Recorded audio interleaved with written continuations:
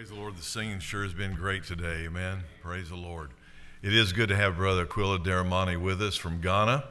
And of course, we first met him when he was on deputation before he was married. And now he's married and has 2 children. He's not a stranger to us. We had him at the teen extravaganza a few years ago. And it's good to have him back with us. I was so pleased when I got that call, and he let me know that he was in the States and would like to come to Canada. And I said, well, we'd like to have you. And so just praise the Lord the way the timing all worked out for that. It sure is good to have you here, brother. You come preach to us. Amen. Thank you.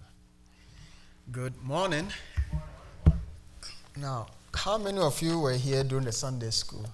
Okay, good. Did you understand my accent? Just want to be clear so that I know whether I should slow down or... but it's good to be here once again. And as Pastor said, my name is Aquila Darimani from Ghana, West Africa. I'm a missionary there also. So people ask me, how long have you been in Ghana? You know, on mission? I said, I don't know. A long time. I was born there. Raised there and then came to Wisconsin for school education, and then I went back. Lord's willing, this evening I'll be sharing more about the ministry and what we do, and then my family. They are not with me today.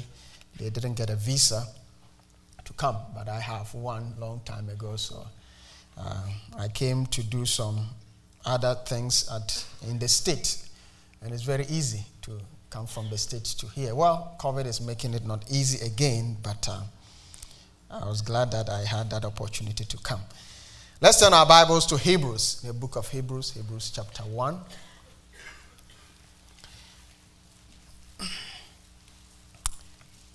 Let's pray, and then we will go ahead. Father, we thank you so much that we are not in the dark.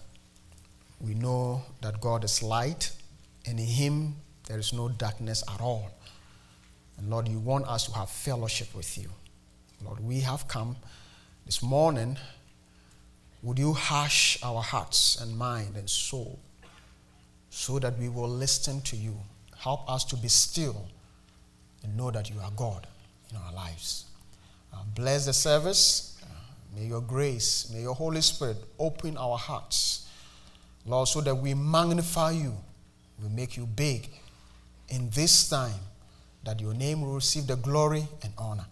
In Jesus' name I pray. Amen. There are so many things that when you travel, you get to see changed, in different places, in different times.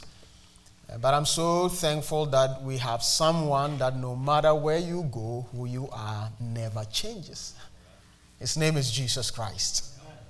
And I know, the mention of the name Jesus is now becoming foreign to us. Very foreign. I don't know how Canada is with its political stuff and government, but the world is taking Jesus Christ out from, their schools, hospitals. You talk about it. The world doesn't want to do anything with Jesus Christ. And it has been that long time ago. It is not a very new thing. Throughout history, if you learn history, you realize that, yes, the world is against Jesus Christ. The Bible said he came unto his own, and his own received him not.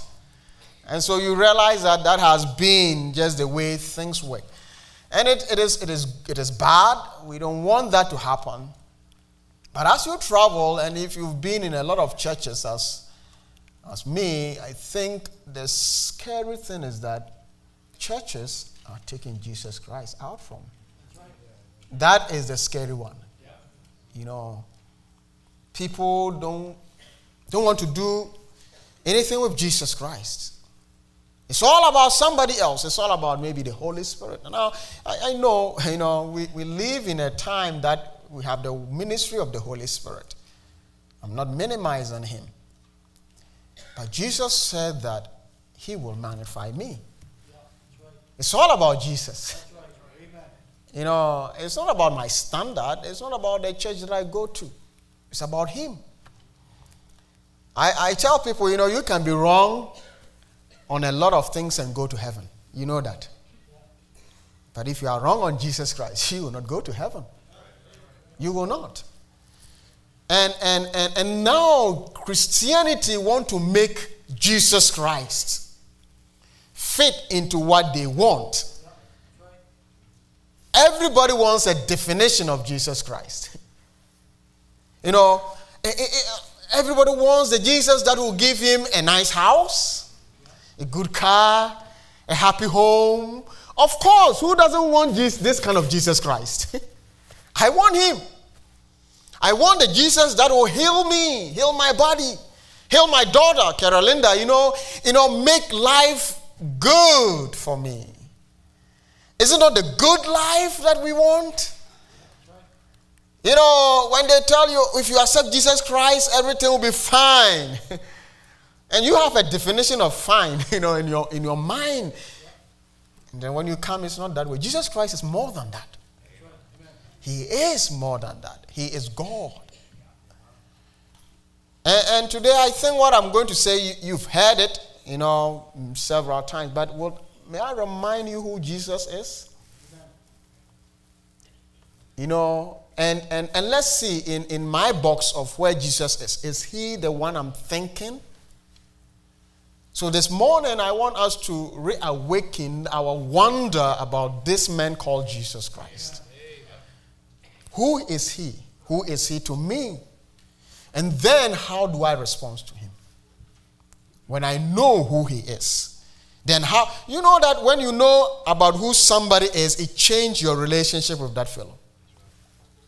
I was in Arizona and somebody, almost all the church people, hey, you need to go to the Grand Canyon. How many of you have been there? The Grand Canyon? I haven't, A few people have been there. Well, that's okay. You haven't missed anything, I haven't been there, so I don't know, but... and so they told me, hey, you should go there and all those things. So Saturday in the morning, I said, how many hours from here? He said, it's about 4 hours. I said, okay. I have a car. Somebody borrowed me a car. So I took my breakfast between 9, cruising to Grand Canyon. I didn't get there, because the police made sure I didn't. So while I was going, I saw the blue light. Here is the police light blue or red, whatever. In the state it's blue, So I saw it and said, oh no, this black guy, So I pulled over and then they came and they said, hey, do you know why we stopped? I said, no, I don't. He said, well, you were falling too close to the semi. So I said, okay, so let me see your papers. I saw it and he said, oh, no, you cannot drive. You cannot drive in the state. I said, really?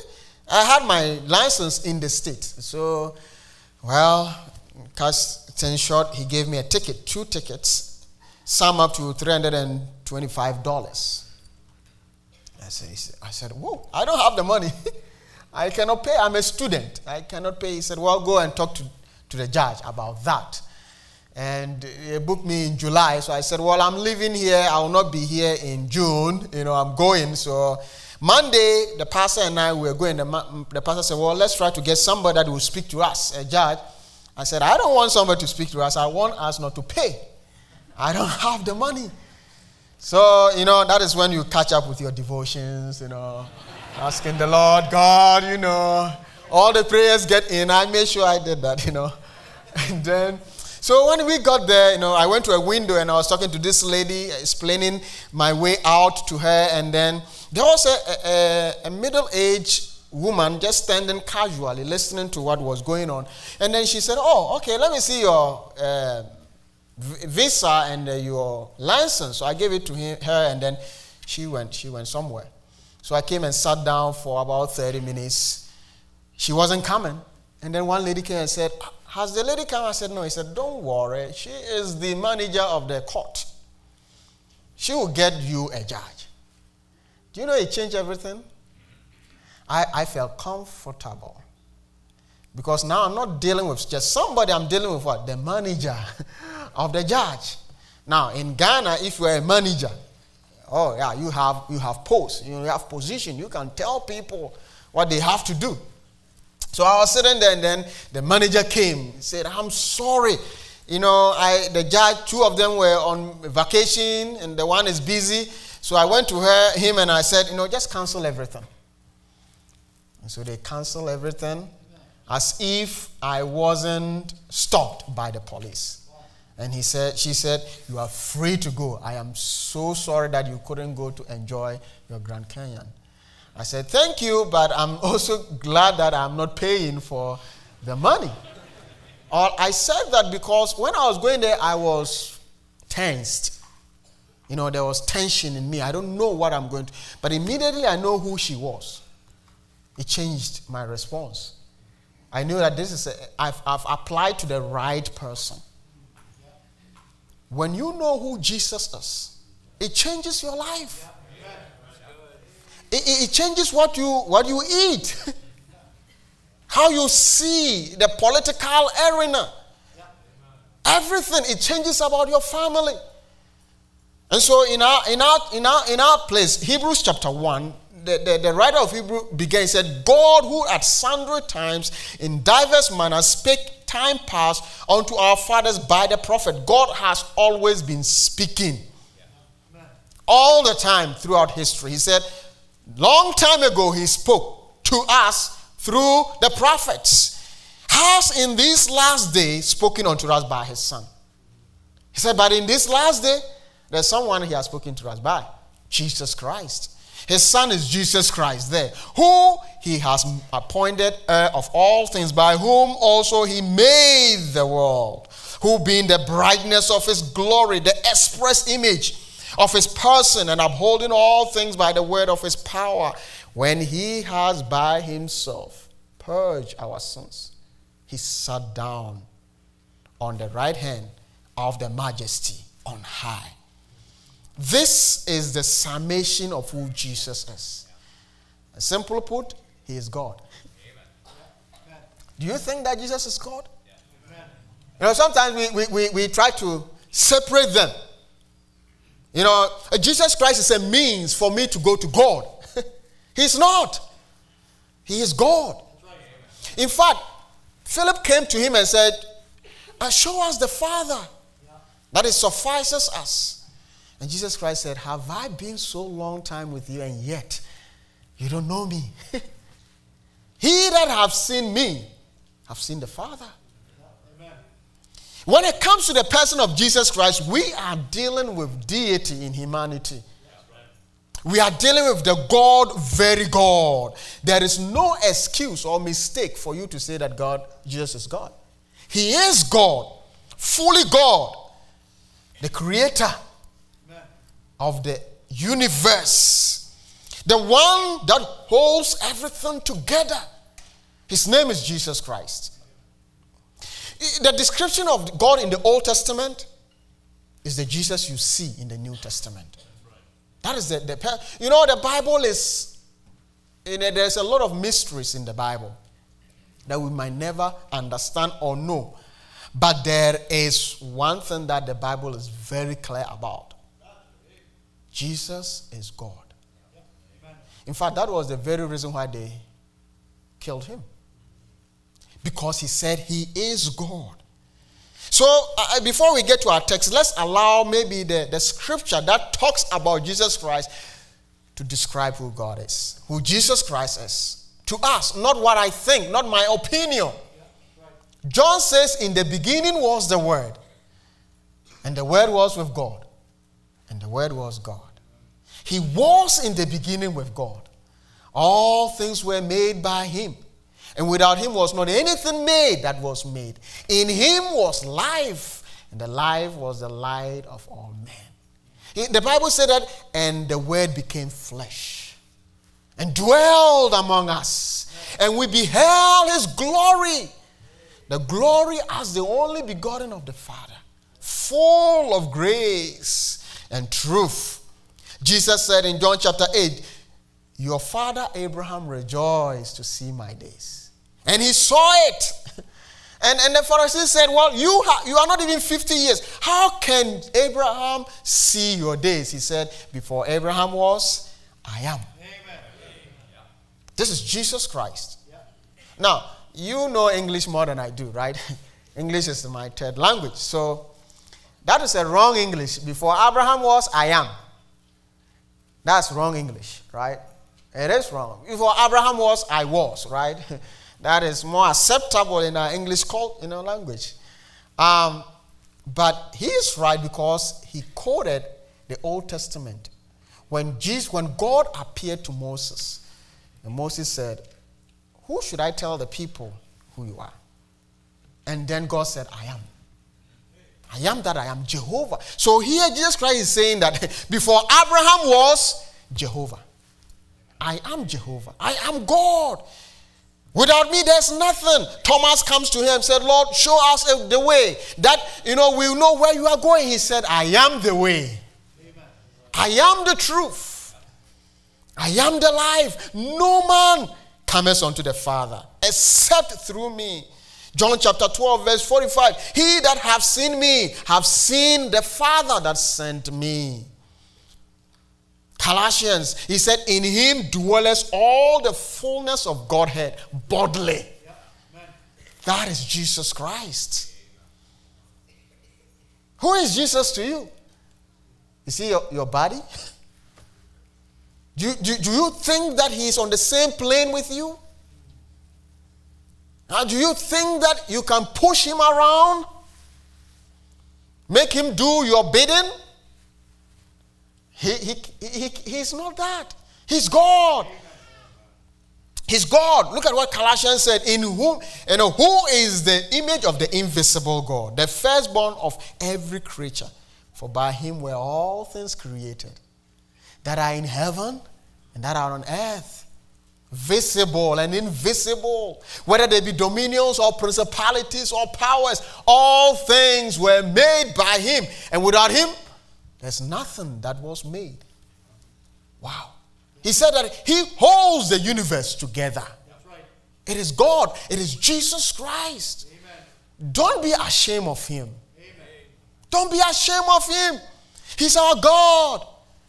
Yet, who being in the form of God, thought it not robbery to be equal with God, but made himself of no reputation, and took upon him the form of a servant, and was made in the likeness of man.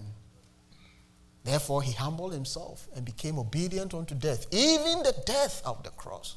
The Bible says, wherefore God also has highly exalted him, that at the name of Jesus Christ every knee will bow, of things in heaven and things on earth and things under the earth, and every tongue shall confess that Jesus is God.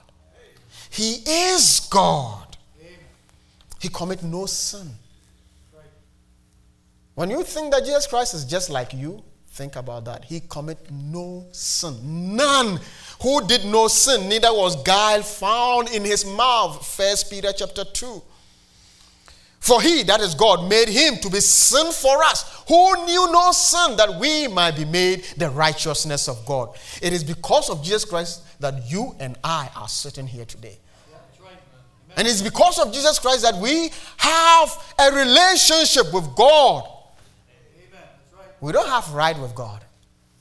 But Jesus made it possible for us. He said Christ has redeemed us from the curse of the law. We are free because of Jesus Christ, who has in his own self bore our sin. Wow. You see, when it comes to Jesus Christ, you wonder, this man. You know, the world cannot explain him. They can't. Religion cannot cut him off. And we can spend the rest of our time describing who Jesus Christ is. And we cannot even begin to scrap who that man is, because he is God. He is God. All authority in heaven and on earth is given to him. The Father loves the Son and has given him all power. God has put in everything under his feet. He's the head of the body, the church. He's the reason why we are here. He has authority to forgive. He speaks, and the wind obey. Go and do that. Go and speak to the wind. He walked on water. Now, in Canada, you can walk on water, right? In February, March. The winds and the waves were blowing. He walked on water. He commanded unclean spirit, and they came out. He rebuked fever, and they departed. He caused the blind to see, the deaf to hear, the lame to walk again. In fact, he went to a funeral, and then the corpse followed him back to home. He spoke, and the dead came back to life. I always, imagine what would have happened, somebody said, if he hasn't mentioned Lazarus' name and just said, "Come out." All the dead would have been coming out. He has that power. And so he said, "No, let me make sure, Lazarus, you come out." He does. Yet, he has time for the little children. He has time for them. He says, "Suffer not the little children, and bring them to him." In fact, the Bible says that in him are hid all the treasures of wisdom. His enemy said, "No one spoke like Jesus Christ." No one. There's never a man spoken like Jesus Christ. And again, to know him is to know the unsearchable riches of God. And praise the Lord, he's coming back again. He's coming back again. The angels came and said, "Ye men of Galilee, why stand ye gaze into the heavens? This same Jesus, whom you see taken away, shall what? Come in the same manner." He's coming back again. We know the end of the story. Amen. Who is Jesus to you? In your daily life? How do you see? Now we come to the text, and the text explains it. Who being the brightness of his glory, the express image of his person. Jesus Christ is the radiance of God's glory. Jesus Christ. He is the brightness that shines out from God. He cannot, if you want to see how God is, look at Jesus Christ. That is what the Bible is telling us. That's why John said, "We beheld his glory. The glory as the only begotten of the Father, full of grace and truth." When you behold Jesus Christ, we see the manifestation of the glory of God. So when you say that you are in the glory of God and you don't see Jesus Christ, you are not in the glory of God. When you say that you are right with God and your relationship with Jesus Christ is wrong, you don't see Jesus Christ. You are not right with God. Jesus Christ, according to our text, it says that he is the brightness, the express image. The express image has the idea that Jesus Christ is the exact representation of God's nature. He's like the stamp. If God has a stamp and you stamp it, you see Jesus Christ. He is. He represents God. He's the engraving God, the die of God, the Son of God himself. And I believe that was why he was bemoaning the fact that Philip has been with him and still does not know him. And how many Christians have we been with Jesus Christ and still we don't know him? We don't know. People define Jesus Christ for us. And nowadays you cannot even mention Jesus Christ because you blaspheme, Oh, Jesus, and people think that you are blaspheming. No, you are not. You have to be careful. He is God. Don't be shy of mentioning his name. And then the verse tells us that he actually sustains the universe by his power. The universe is in existence right now because of Jesus Christ. Not because how well we keep things together. No. We can eat all the good food and everything, not burn gases and whatever it is. But if Jesus Christ says that I am tired of the world, guess what? There's no world. It's gone. He said, the Bible said that he sustains the universe by his powerful hand. The existence, the order, the arrangement, the entire creation continue to spin around and exist because of Jesus Christ. Because of my God. Because of my Savior. Because of my friend. His word has power and authority. The greatest force on the planet is the words of Jesus Christ. It's the word of Jesus Christ. Consider the storm, as I said. Consider that. You know, Peter was fumbling. And then they waked Jesus Christ and said, "Care us not that we perish." He got up and said, "Peace, be still." Amen. And that was it. Yeah. That's his power. And then the verse tells us that Jesus Christ provides the final and complete cleansing for our sins. He said, "Who by himself purge our sins." You know that nobody forced Jesus Christ to die for us. It wasn't a suicide death. It wasn't. He said, "I lay down my life. I have the power to lay it down, and I have the power to get it back again." Do you know that Christianity is the only religion that has a solution to our sin? It is the only religion that can forgive, that knows how to deal with the sin that is sending us to hell. And it was because of Jesus Christ. He has made us justified before the Lord. Every day of our life, he sanctifies us. And one day, he will glorify us. It's all about him. Friends, it's not about anything else. We are not looking to something. And so Jesus Christ gets us there. No, he is that thing that we are looking for in our lives. He's our high priest. He has finished the job for us. There's no more sacrifice. Hey, I don't care where you are. You can come today right now and know that your sins are forgiven. Past, present, and future. And you can know that you have eternal life with Jesus Christ, with God, because of Jesus Christ. If you don't know it, I pity you. At the end of the day, you can talk to me. I can show you how you can know that your sins are forgiven and that you have eternal life with God forever and ever. And then you think of the encounter, the reaction of people that comes to Jesus Christ. It amazes me. Anyone that meets Jesus Christ never go away just the way he is. Yeah. Never. Right. They are changed. Yeah. And sometimes I say I meet Jesus and I'm not changed. There's a problem. Yeah. Huge one. You know, I told you Jesus Christ is the God of the Old Testament. Abraham met him in Genesis chapter 18. And then Abraham said, "I am but dust and ashes," when he met Jesus Christ.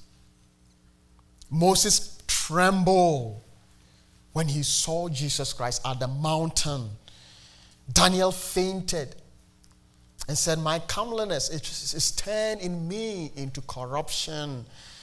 You remember Peter, the first time he met Jesus Christ? He said, "Depart from me, for I am a sinner." Yeah. Depart from me. You see, sometimes we compare ourselves with other people because we haven't met Jesus.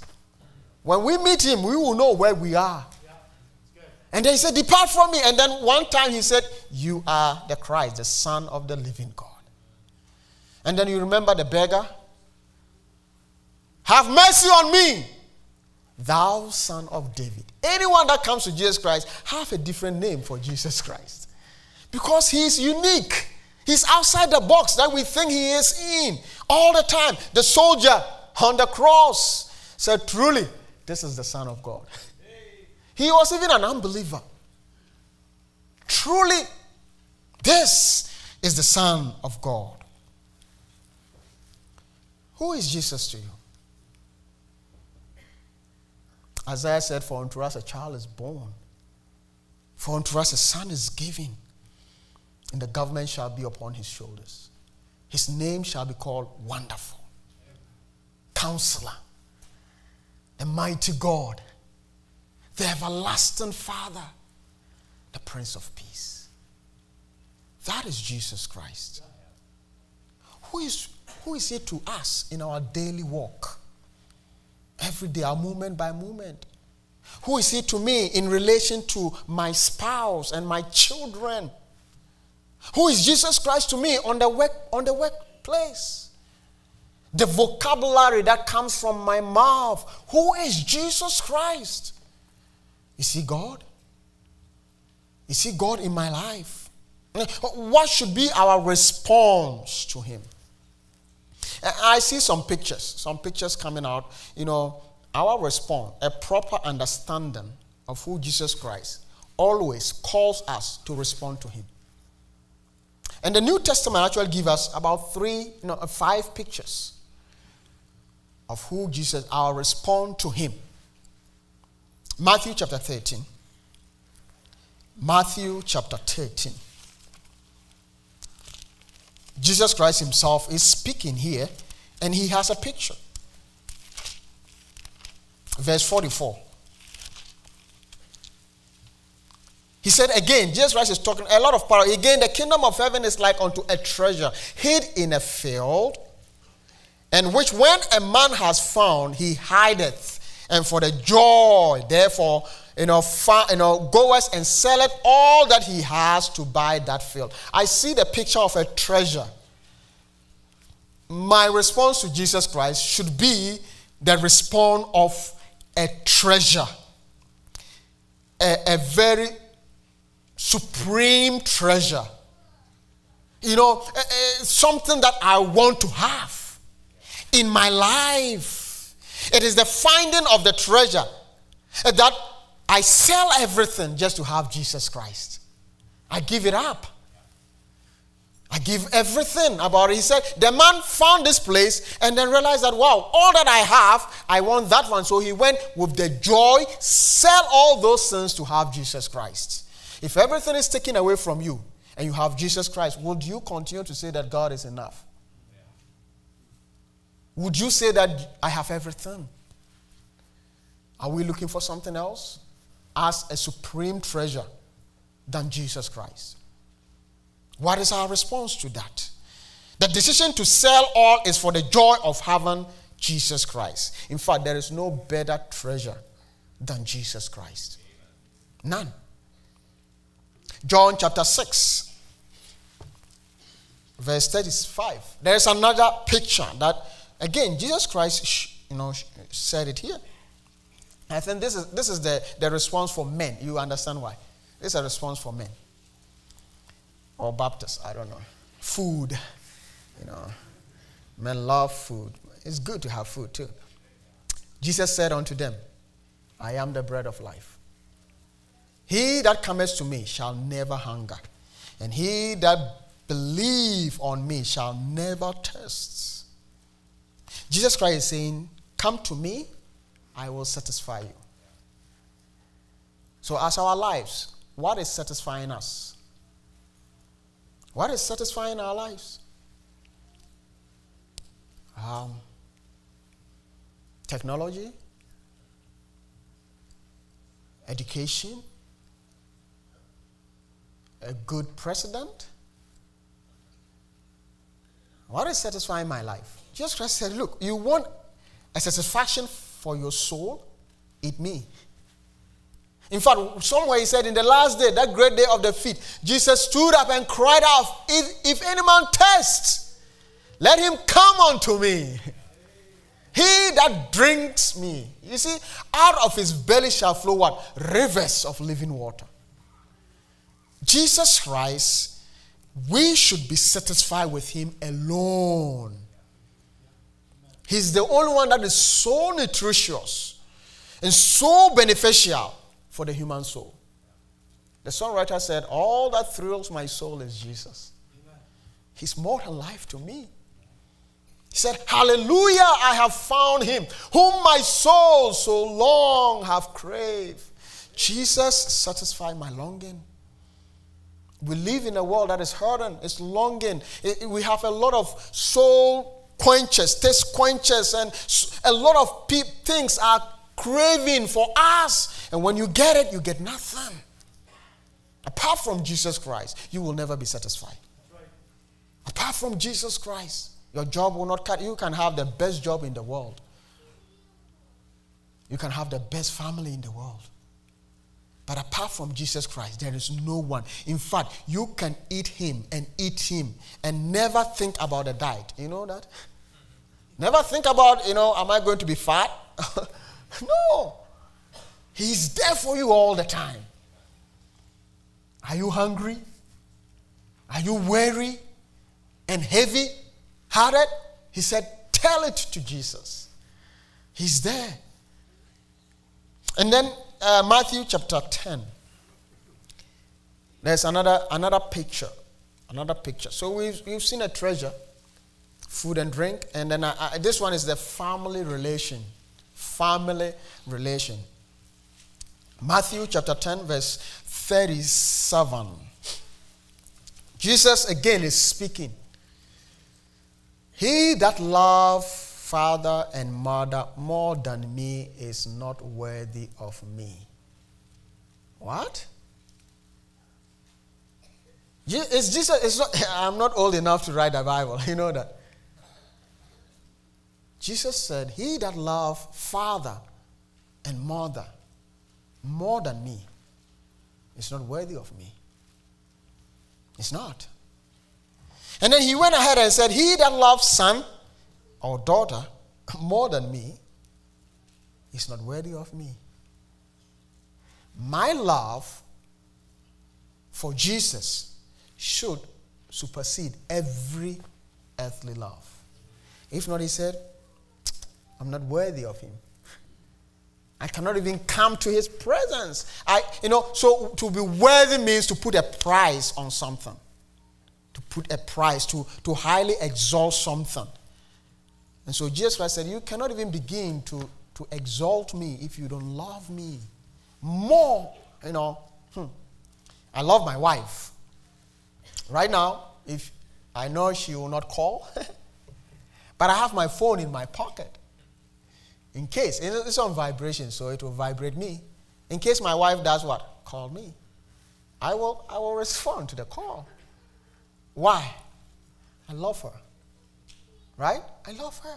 And those of you that have been smitten by love, you understand perfectly what I'm talking about. And Jesus Christ is saying that if I love my wife or children more than I love him, I should forget it. I should forget the ministry. Should forget the church planting, the radio ministry is not worthy. By the way, he loves us before we love him. You know that. He loves us so much. The only one that knows who you are and still loves you perfectly is Jesus Christ. The only one that knows whatever you've done, the messes you've done. And his love will never diminish. Never. You will never come to him and say that you are a very wicked sinner. I cannot love you again. It's impossible. In fact, Romans says that who shall separate us from the love of God? Shall tribulation or persecution or distress or famine or sword or nakedness? And then he said, I am persuaded that neither death nor life, nor angels, nor principalities, nor powers, nor things present, nor things to come, nor height, nor depth, nor any other creature shall be able to separate me from the love. Wow. I am loved by Jesus Christ. Sometimes Christians will say, no one cares about me. It's not true. No one loves me. It's not true. The one that made you loves you so much, so unconditional. It's unselfish. It's sacrificial. He will go to the extreme for you. He will pick you up from there. People will misjudge you. He will never misjudge you. He has time for you all the time. You can wake up and call him anywhere you are, and he still listens to you. You are broken, he can mend you. You are discouraged, he can encourage you. Discomforted about life, he can give you the comfort you want. Your soul is searching, he can give you the peace that passes all understanding. And he said, you have to love me more than anything else. Philippians chapter 3, verse 8. I see the picture of excrement. Dung. That smells, it's not good. The picture. But this is what Paul is saying. Paul gives a snapshot of his life. And he was one of them. Today we will say that he was a PhD guy. He has everything together, a Hebrew of Hebrews. Concerning the law, he was blameless, persecuting the church, thinking he was doing things for God. Verse 8, he comes and says, yea, doubtless, and I count all things but lost for the excellency of the knowledge of Christ Jesus my Lord, for whom I have suffered the loss of all things, and do count them but dung, that I may win Christ. He said, if you want me to compare Jesus Christ with all that I have, it stinks. Everything that I have cannot come into comparison of the preciousness of Jesus Christ to me.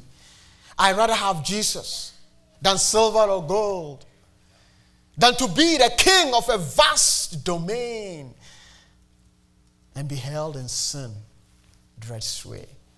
Paul said, look, you can have everything. I have all this, but when I consider Jesus Christ, they sting at me. Is that how we see Jesus Christ in our lives? Every day, every moment. Is he a treasure that I love? Is he the food and the drink I drink every day and every night in my life? Do I love him more than all? By the way, if you love Jesus right, you will love everybody that needs to be loved. Right. You can't do that. He's not saying hate them. No. Love him, everything will fall into the right place. See, when I realize that I'm being mean to my wife, most of the time I realize that my view of Jesus Christ is twisted a little bit. When I get right with Jesus Christ, it works in my life. And then lastly, the death wish. The death wish. That's a picture Paul is talking about, Philippians chapter 1. He said, for me to live is Christ, and to die is gain. And then he said, verse 23, for I am in a great between two, having the desire to depart, to be with Christ, which is far better. He wished he was with Jesus Christ. He wished today the trumpet has been sounded. How many of us wish that? Oh, God, don't come on. Today the farming is good this year. God, let me do that before.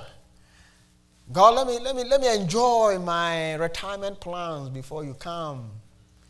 The only thing Christians want is Jesus Christ showing up and messing our lives for us.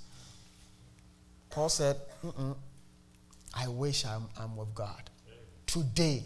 I understood this verse when I was studying, when I came. For me personally, far better is to be in Ghana with my wife, but it's needful for me to be here. Hallelujah. And, Paul knows that it is needful for him to be there. But his wish is, I'm going home. Amen. This world is not my home. I am just passing through. He said, I am going home. Is that what we have? That I wish I'm with Jesus Christ right now, today. Or Jesus, hold on a little bit. Let me take care of these things before you come. Or before I come home. So, to sum up our response to Jesus Christ, he is so to be desired as a supreme treasure that we sell all to have him. As a treasure of our life, we sell all to have him. He is so to be desired as a thirst quencher and a soul satisfied that we turn away from all worldly fountains of food and drinks in order to be satisfied by him. He is so to be desired as a family member that our affection for him surpasses all our family loved ones. And he is so to be desired as a supreme value that everything in comparison to him is dung. And he is so to be desired above what life can give. That death wish is for me to be with Jesus Christ. Who is Jesus? He's our El Shaddai. He's our God. He's our Elohim. He's our Adonai. How should I respond to him? That I know him better than anything else. Shall we pray? As says our bow and eyes are closed. I want you to talk to yourself. I don't know what the Lord is doing in your life. First of all, if you are here and you don't even have Jesus, you don't know Jesus Christ. No Jesus, no life. My friend, don't kid yourself that coming to church will save you, or being baptized will save you. There's only one name that saves, the name Jesus Christ. Are you born again? Are you born again? Verily, verily, I say unto you, except a man be born again, he cannot see the kingdom of God. If you are not, please don't leave here without talking to us. If you doubt, if there's any doubt of my salvation, ask. And we are here to let you know he is life for us. And if you're a Christian, who is Jesus to you? Why are you doing what you are doing? Why do you come to church? Why do you want a good education for your children? A nice family? Who is Jesus to you? Some of us might say, well, I know this head knowledge. I know it. But oh God, I want Jesus Christ to mean so much for me. That he is my God, the very God. And also that, God, I want to respond right to him. Yes, I go through life frustrated. A lot of things happen. But oh, Jesus, would you make yourself real to me once again? Whatever is your heartbeat, as the piano plays, you can come before the Lord. You can be in your seat. Talk to God.